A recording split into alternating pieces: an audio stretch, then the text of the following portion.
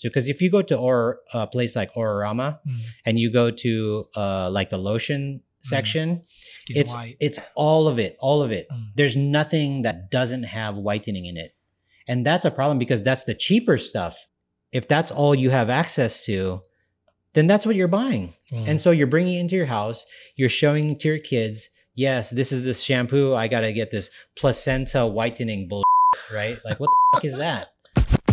Kevin Nadal, author, activist, and professor of psychology, explains, the goal of Filipinos is to be socially accepted and celebrated, oftentimes without standing up for themselves or being different. In my family, I'm the smallest person, okay? I'm the runt, as they call it in the US. Bisaya pa, ihid.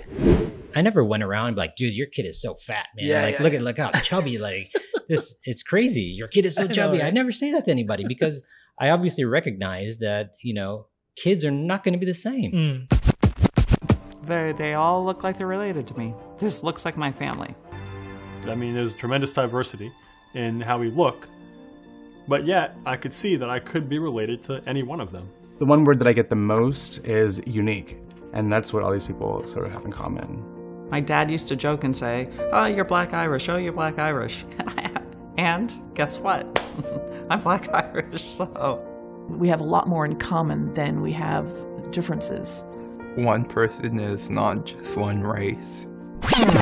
There was even a time, I think when the daughter was maybe 3 years old, when we did start the soy-based formula, my mother was so concerned that she actually went with us to the pediatrician to ask her, which I actually appreciate that she.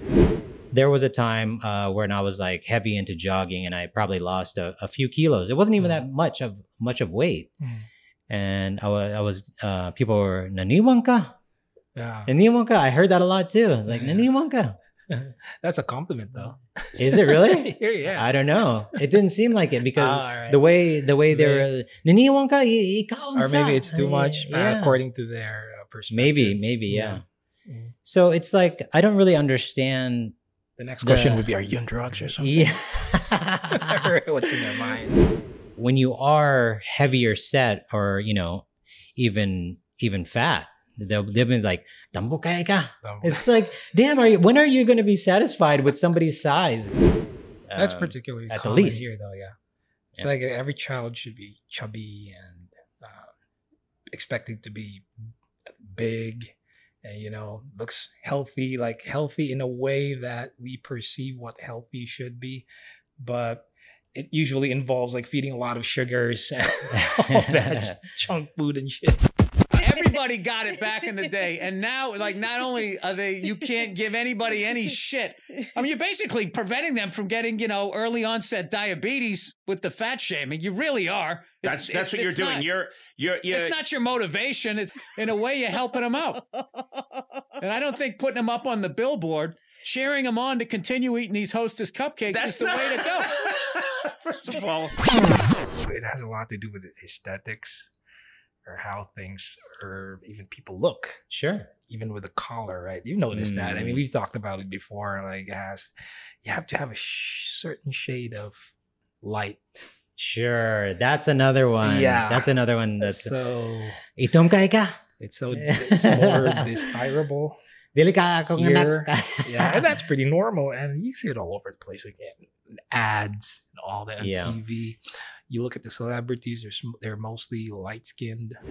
If you're a young person and you're looking around yourself and you have that mentality where like, oh, you know, you kind of look at someone's armpit and you're like, man, that's a dark armpit. You should really ask yourself, why the hell do I think that way? Because that is so ridiculous. Yeah. Dark armpits? I mean, come on, man. Next thing we'll know, it'll be like whitening our anuses and shit. Fucking A, man. Whatever that fair girl embodies in my head is just someone that's a little better than me. Skin bleaching, also known as skin lightening or whitening, is a global market expected to grow to over $24 billion in the next decade. Advertisements peddling products can be seen across the globe. Asia holds the lion's share of the market, and at the heart of it lies the Philippines.